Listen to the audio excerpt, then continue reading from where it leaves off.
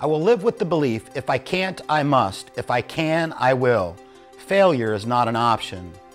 Every entrepreneur hits roadblocks and obstacles along the pathway to financial freedom.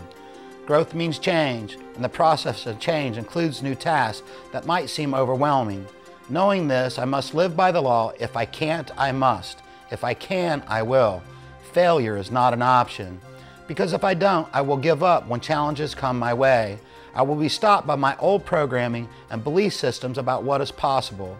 Getting out of my comfort zone creates the fear of making change, fear of risk, and my old programming pops up telling me to hold on to what I've worked so hard to achieve.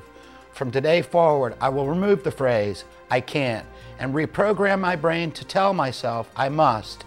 This doesn't mean that I will succeed at everything I do in life, but it does mean I have attempted to succeed and have made progress towards my goals. I will be on the alert for times when I think I can't do it, because I now realize that every single time I overcome an obstacle that seemed insurmountable, I have changed as a person and grown as a leader.